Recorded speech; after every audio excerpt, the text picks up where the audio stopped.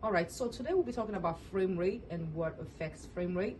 I'm just going to be scanning through my own liver. So when you talk about frame rates, the higher the frame rate, the better the temporal resolution. Higher frame rate, better temporal resolution. So I'm just going to play with some of these knobs on the machine. So the first thing I'm going to play with is, first of all, I'm going to increase the focus. Now, when we talk about frame rate, I want you to look at that number up there. Right now, the frame rate is at 25. The moment I start increasing the amount of focus, which you can see the focus is increasing on the screen, you can see what happens to your frame rate. The frame rate totally drops to 10.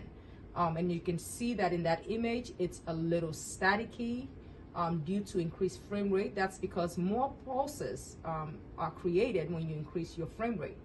So I'm going to drop that frame rate. So that is one factor that would increase, that would drop your frame rate, is the use of multiple focus. So I'm going to go ahead and decrease the focus, and you can see the frame rate go right back up.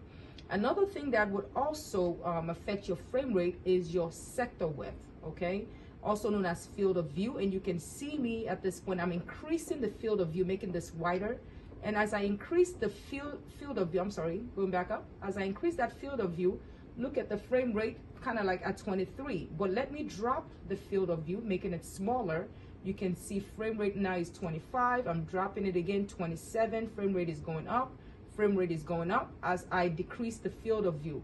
The reason is this. Think of the fact that a line has to travel through each of this, travel down the image, each line. The moment you decrease the field of view, making it smaller, that means it has to travel down less lines. But when I increase the field of view, as you can see, it has to travel through more lines, more lines, more lines, more lines, more lines, more lines. Thereby, temporal resolution goes down, frame rate also goes down, okay?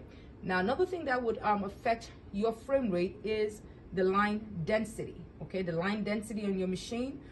Usually, I'm going to try to see where I can find that on this machine, because I use different machines every week. So the line density on your machine would also affect your frame rate. So the more lines it has to go through, you can see the line density there. The line density is 1, frame rate up there is 25. As I begin to increase the line density, look at what happens to your frame rate. It drops. Again, my image gets staticky.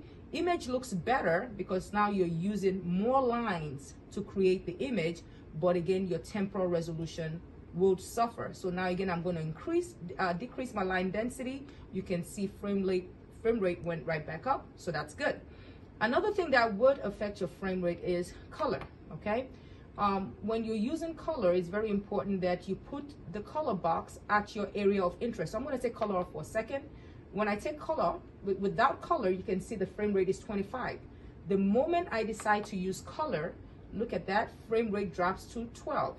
Now, so another thing you want to notice with color is when you increase the gate, when you widen the gate, look at that, frame rate drops all the way to 7.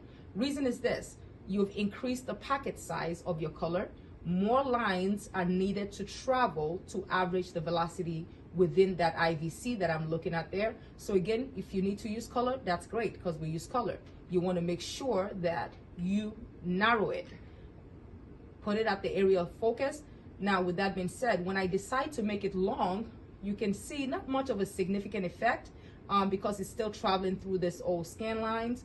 So therefore, frame rate is not as bad. Now, another key factor to imaging is you want to decrease your depth. Now, look at the depth here is at about 10, right? That's just an estimate.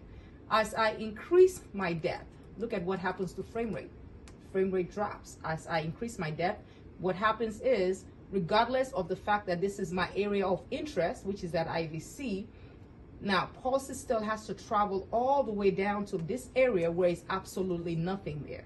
The best thing for you to do is decrease your depth. And as you can see, as I decrease my depth, frame rate goes up, temporal resolution is better. So again, you can see all of this would help you optimize your frame rate. With that being said, there are also other areas that will also affect your temporal resolution, but these are one of the key areas you can pay attention to when you're scanning to help optimize the temporal resolution of your image. Hope this helps.